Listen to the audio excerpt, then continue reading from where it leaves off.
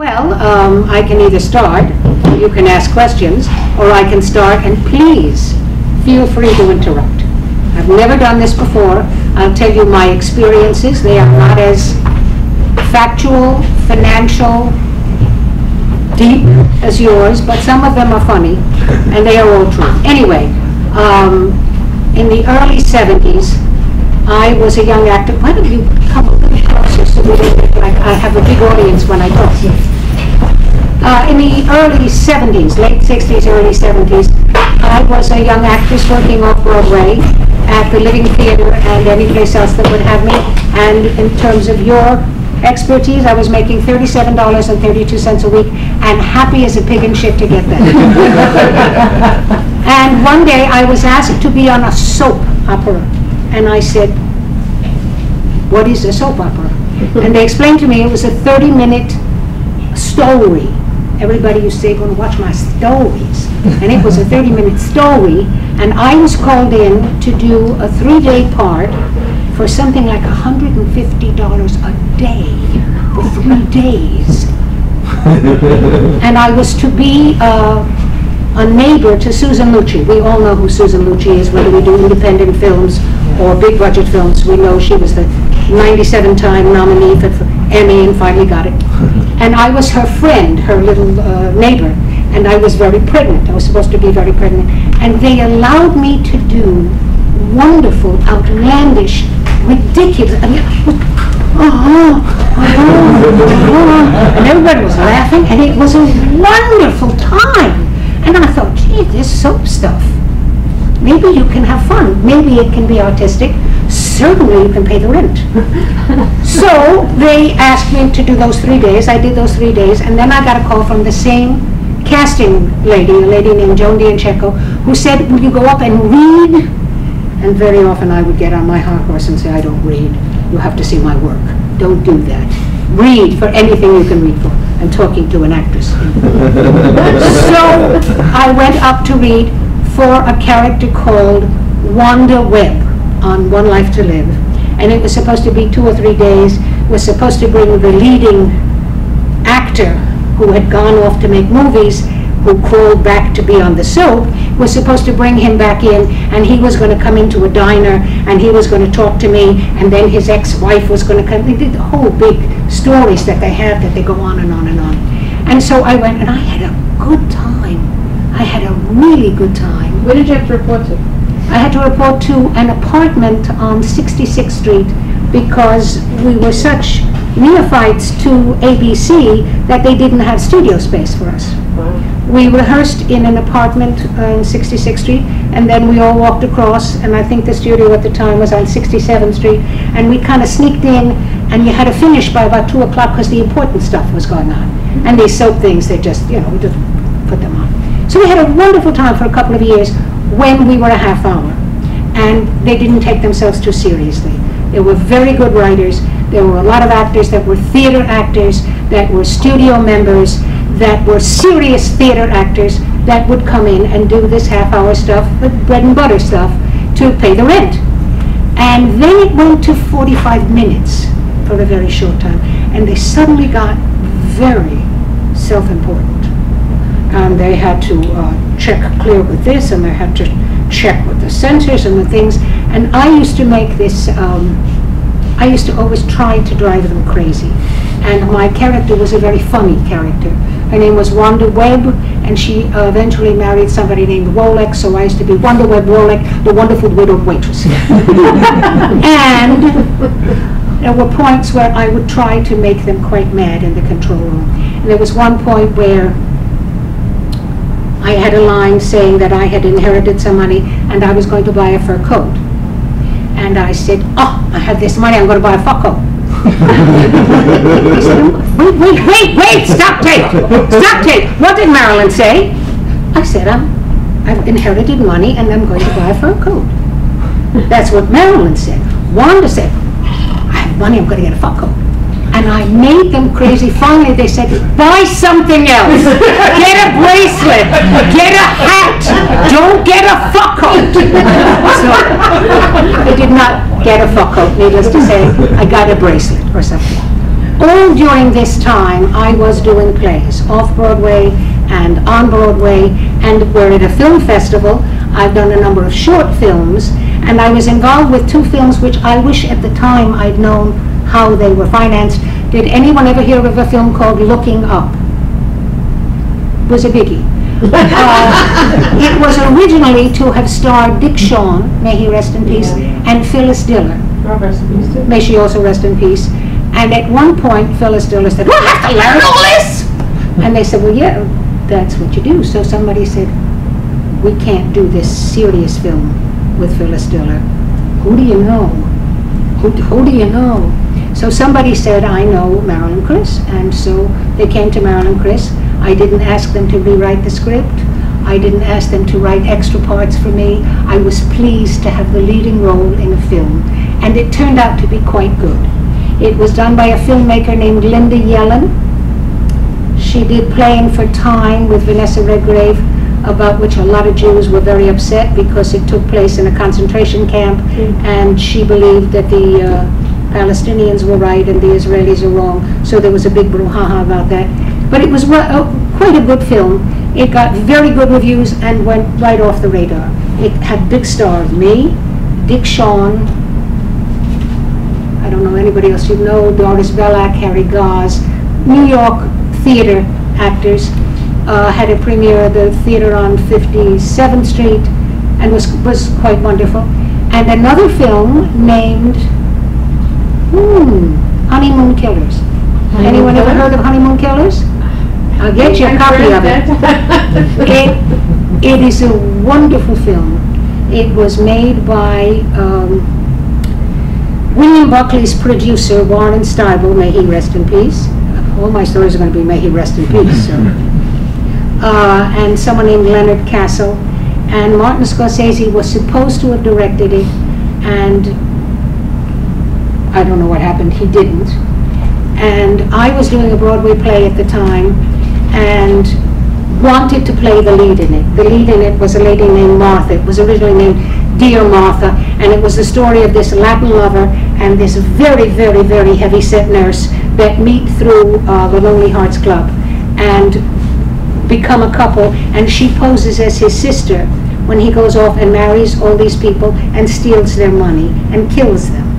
And I was one of the people that he was going to marry, but I went up wanting to get the part of Martha, and I dressed in about 5 or 6 sweaters, and I put cotton on out, and I really wanted to play Martha, and I was talking to them about how I wanted to play Martha, the nurse. I think I was wearing all white or something, and it got very hot as we were starting to act, and again I took off one sweater, I took off another sweater, and I took off, and I finally asked it, can I play Martha?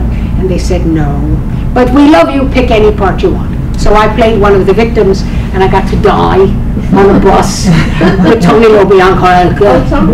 With Tony LoBianco, and Shirley Stoller eventually played the part, and she's a very heavy-set actress, and used to make the circuit, places like this, saying I owe my career to Marilyn Chris, and she appeared in a number of Lena Wertmuller films. And I've done a number of short films, but the point is that soaps were really quite wonderful for a very long time until they became very self-important. And they started to make movies on a soap opera dime, and it got to be rather tedious. We would be there from 7 in the morning until 2, 3 o'clock in the morning doing party scenes and shit, and after doesn't give you that much money for overtime. And it stopped being fun. And when it stopped being fun in '93, I've been talking about for a long time, my husband said, quit.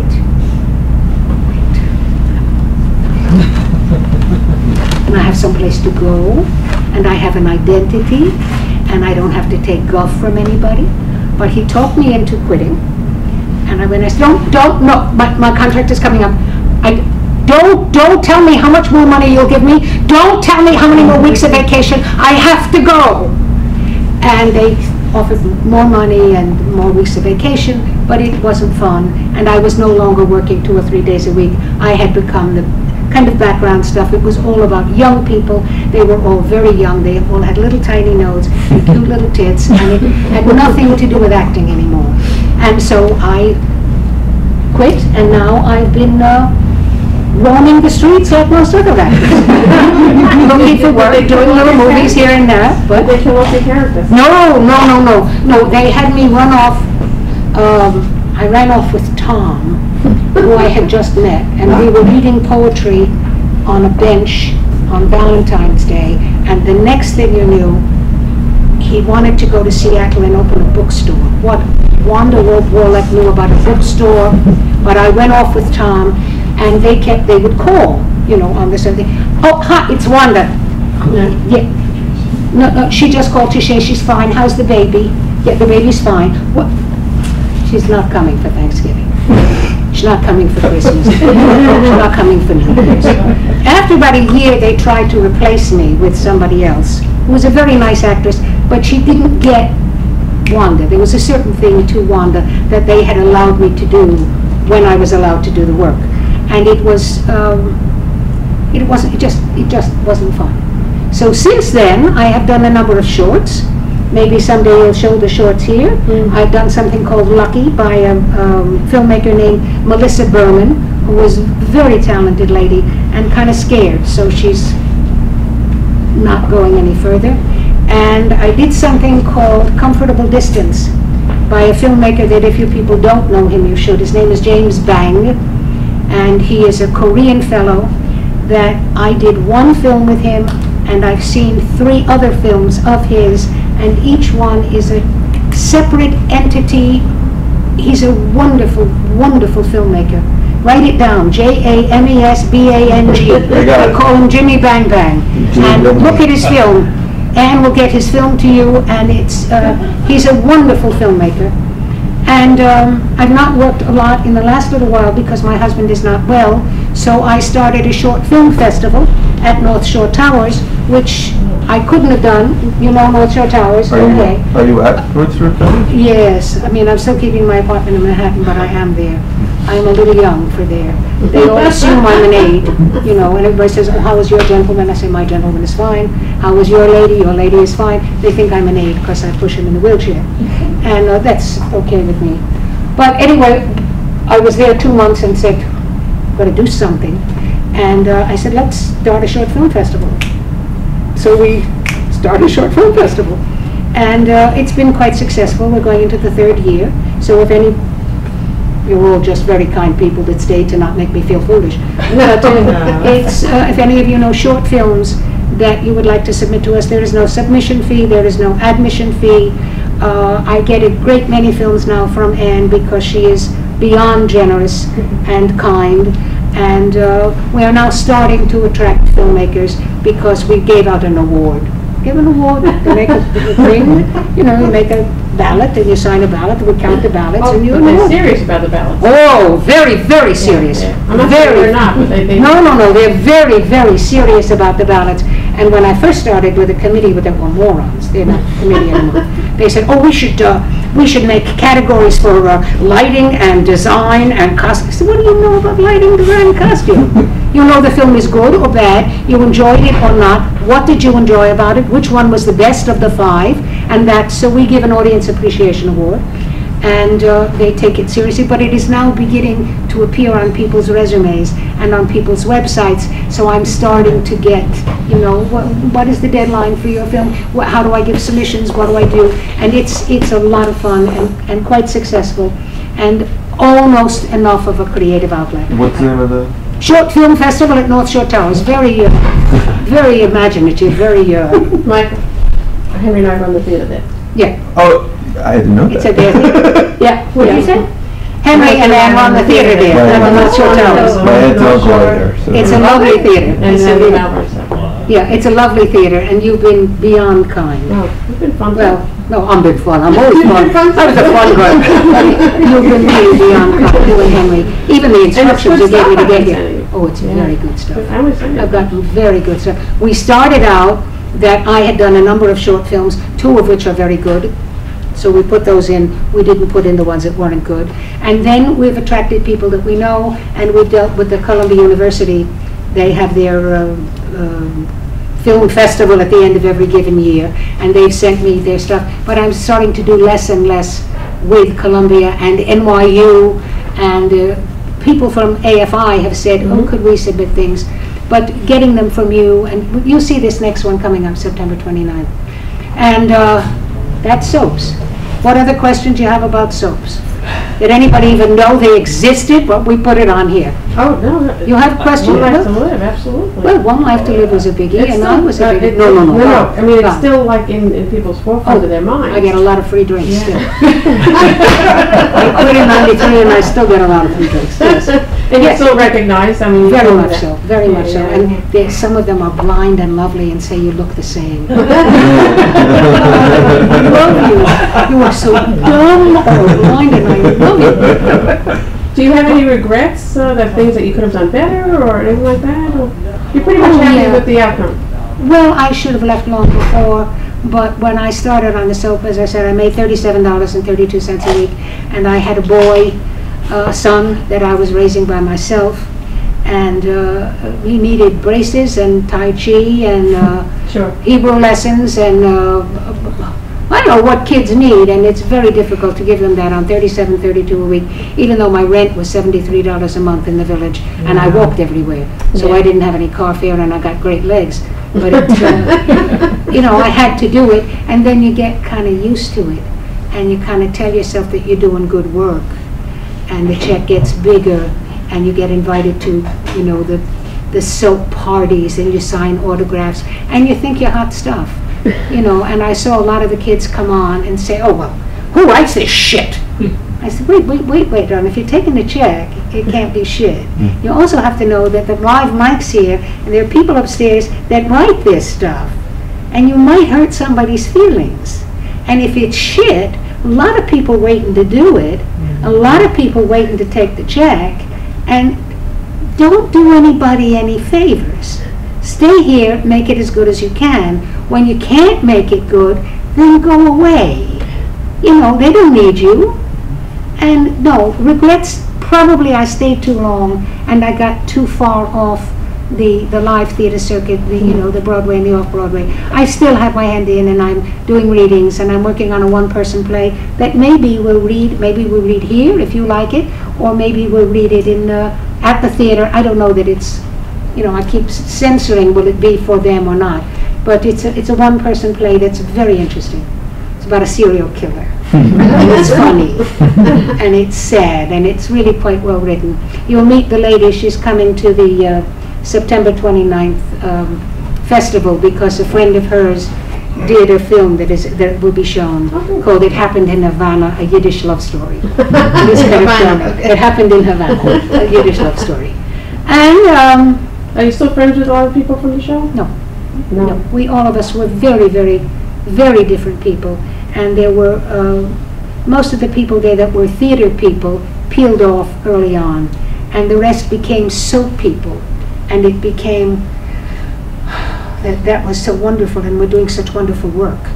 And I don't work that way. I try to do the best I can, whether it's Broadway, off-Broadway, a day on Law and Order, whatever it is, and then get on with it. And come in, please, we're lonely. But no. Come on in. It's okay. Real regrets, Come on in. no, I try not to regret anything in life. I can't do that, I can't exist that way. But it was a fun ride for a very long time, and it afforded me a lot of things that are important to life, and no regrets. I just stayed a little too long at the fair, but you do that. When did you meet your husband? And you could tell them who your husband is. Oh, my husband is an actor named Lee Wallace. Oh, the name will not go, but he was the mayor in the first Batman with Jack Nicholson. He was in a movie called Used People. He was Shirley MacLaine's brother, which is really odd. He's done a lot of movies. He's done a lot of Broadway plays. And I had never done a musical, and he had done musicals. He's a good singer, he's a good dancer, and we were both involved. We both got cast in a movie called Laugh a Little, in a play, and a Broadway tryout called Laugh a Little, Cry a Little, which we refer to as Laugh, Cry, Fart. It was not a good musical. And he used to, when we first met, I tell these stories so often, we first met for the first read-through around the table. I was a big smoker at the time, and he came in and he had a cigar. And he knew me and didn't like me. And I knew him. I thought he was a wonderful actor. And I was smoking my little cigarette, and he came in with a cigar. I said, "Are you going to smoke that thing?" He said, "Not near you, honey." And he walked away, and I thought, it's going to be very difficult to play husband and wife with this one. You don't like me. That's not near you, honey. And then as we began to work, we realized we had a wonderful chemistry and respect for each other as workers, and then it became something else. And that's what it is now. You have questions as an actor? No. You have no question to answer? No, you can't be shy. I am. Can't be shy. But I am. You can be. You can. Okay. Would you, so you do it all over again, so you have no regret, you do it all over again, just less? Yeah. That's good. I mean, I would do more things, not stay at the soap that long. Yeah. Because I think I missed out, you know, because I was supposed to go to the Actors Theater of Louisville, and they said, "Oh no, you can't come, you have a big storyline coming up." And in the 7 weeks I would have been away, I would have been on 3 times. I could have flown back from that. Sure. You know, so that's not a regret, but I should have known better. I just stayed too long at the fair, and I stayed beyond when it was really fun. Mm-hmm. And if you can afford to, financially, physically, emotionally, you shouldn't stay where it ain't fun. Yeah. You know, I mean, it can't all be fun, but it's got to be good times. It can't be when the paycheck, am I getting overtime? It's got to be something more than that, and it stopped being more than that. Because we used to love it. We used to have a good time. We used to talk about the characters. We used to go out afterward. We used to eat. We used to drink. We used to go out and talk, you know, and it was about it. We drank. And now they come in and they do their little segment, and they have in their contract that they get out early, and it's different. It's just, things change. It's different. So that wasn't SAG, actually, that was after? After. It was after. Now it's the same thing. Yeah, they merged. They merged. But it was after at the time. And it used to be you came in 8 o'clock in the morning, you rehearsed your stuff, it was a half hour, you were out by 2, and if you had to do a matinee, I said, "Go, you do your stuff first, I'll go later," and you go and we could do a matinee, and you didn't have to worry about getting out for a curtain. But when it became an hour, it became another kind of devotion to it that I shouldn't have made for so long. But I did, and here I am, and it's, you know, it's what it is.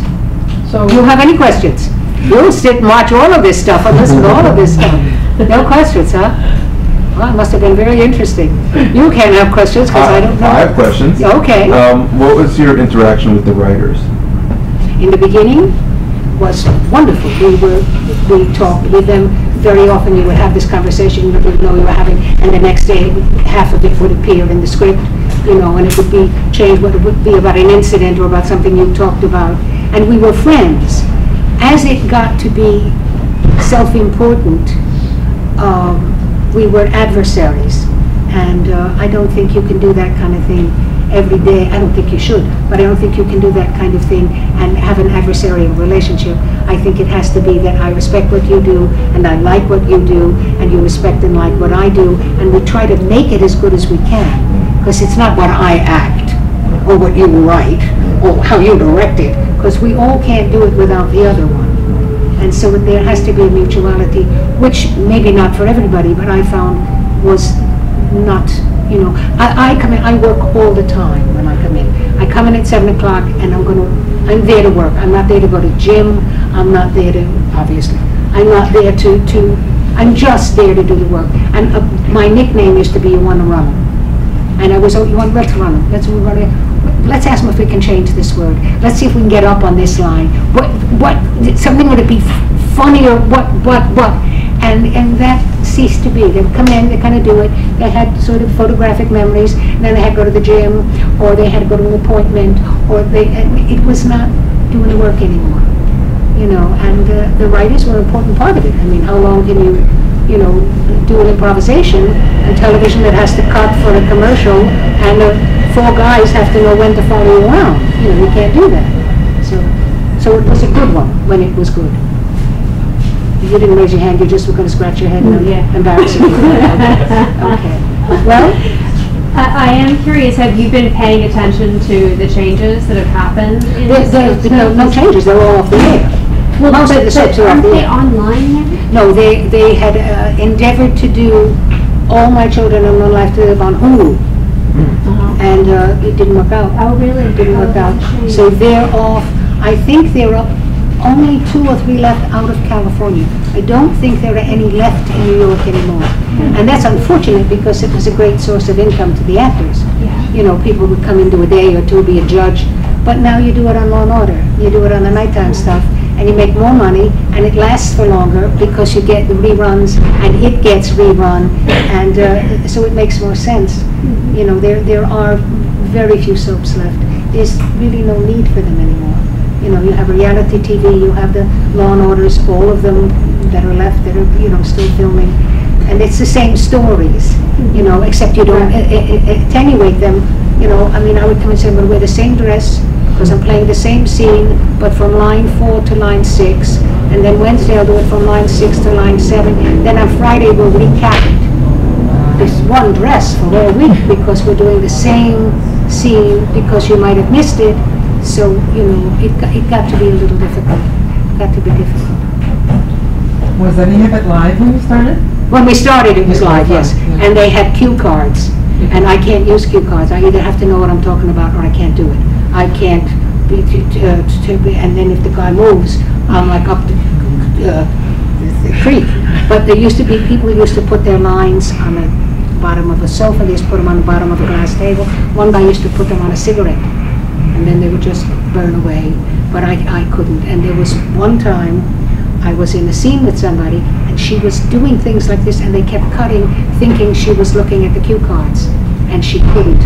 And then about the middle of the term, you know, while we were there, an actor named Phil Carey, who you may or may not know, was on, he was the leading guy on it, and he couldn't remember lines. He was an older fellow and was used to doing 1/7 of a page of a movie. He wasn't used to doing 15 pages of a soap. And he would come in and he would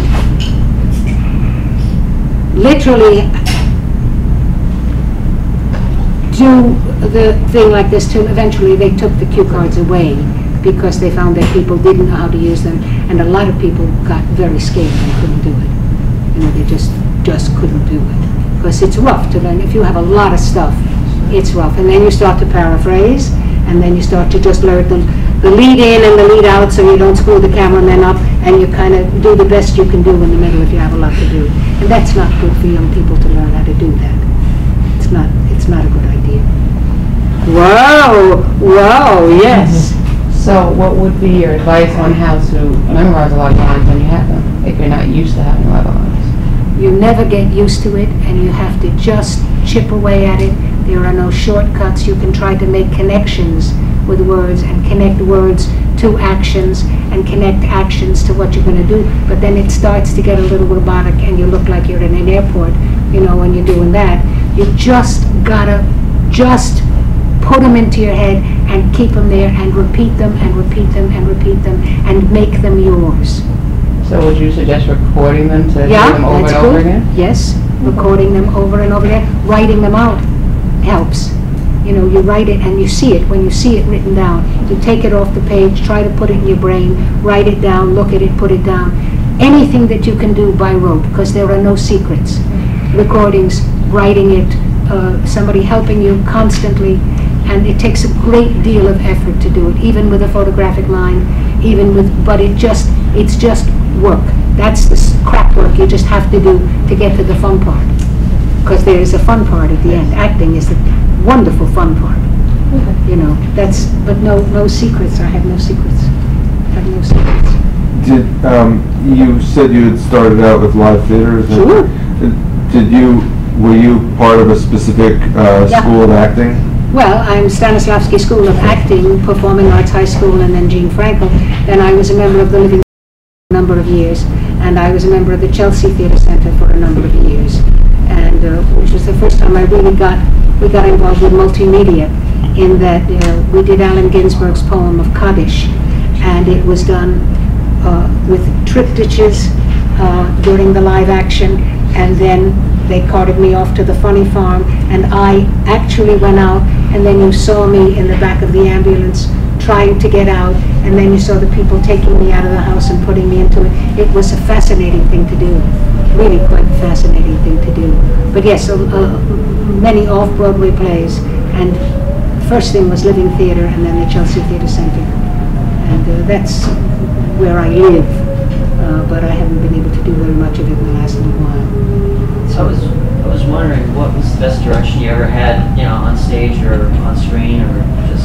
Best direction? Yeah, anything anybody ever tell you to help you with your performance, anything that stood out? Do less. I'm sorry? Do less. Do less. Because I'm very volatile, and on the Broadway stage that's fine, but with the camera up your nose, when I start to do things, you're fine, you're far away. But do less, generally, has been the best thing that has ever been told to me, and it goes across the board for all acting. It goes across for all mediums, all phases of theatrical works. Yes, sir. Did you like doing it live, or did you tape? You know, were they just do the It's live very version? hard, because when you're with the right people, with the right script and the right character, it's all good. And I think of myself as a theater actor, but what few times I was in stuff that was awful, it stunk. If it stinks, it stinks.